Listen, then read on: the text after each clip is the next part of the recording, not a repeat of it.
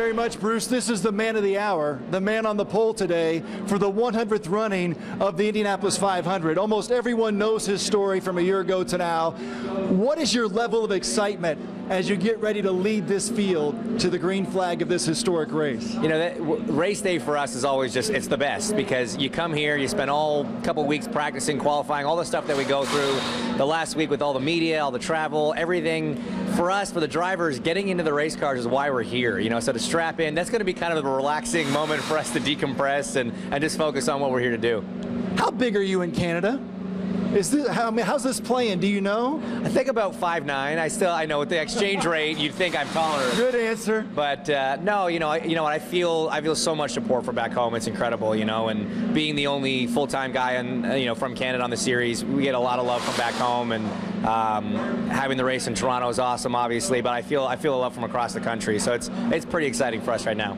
You told me the other day you do feel a sense of responsibility to make this start look good, to sort of create the photo for this 100th running. Yeah, I mean, this photo is going to be, I think, circulated pretty widely across the globe, you know. And I've looked at years past where cars are all out of line and guys are jumping, and it just looks bad, you know. This is IndyCar. We need to put on a good show. We need to represent our sport well, and you know, the front row, we've all had a conversation about it. We want to make sure this is done right, and we've got 11 rows of 3 lined up perfectly, spaced out perfectly.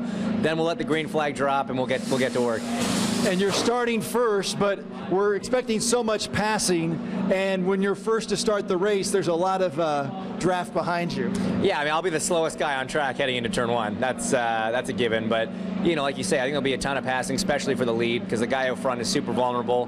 But that's exciting for the fans. You know, we're going to have a lot of back and forth. It's a lot of ebb and flow. You got to be patient in this race. It's not about leading every lap at all. If you fall back a little bit, it's not a huge deal. If on lap 80 you're outside the top 10, there's no need to panic. You know, there's still a lot of racing to go, and that's the mindset we're going in with. We got a great car, got a great pit stall, we got a great pit crew. So we'll just try and put everything in line and stay out of trouble, and hopefully we're there at the end. Last thing, if you live in Indianapolis, you have to know the story of his crash a year ago and coming back this year to start on the pole.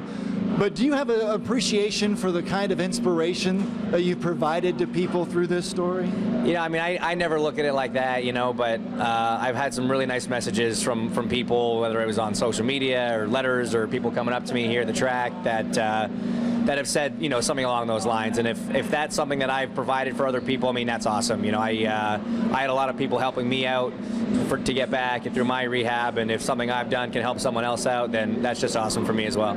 James, thanks very much for the visit. Good luck today. Thanks a lot. James Hinchcliffe, you'll see him in car number 5 starting on the pole here at the Indianapolis 500, the 100th running of this historic race.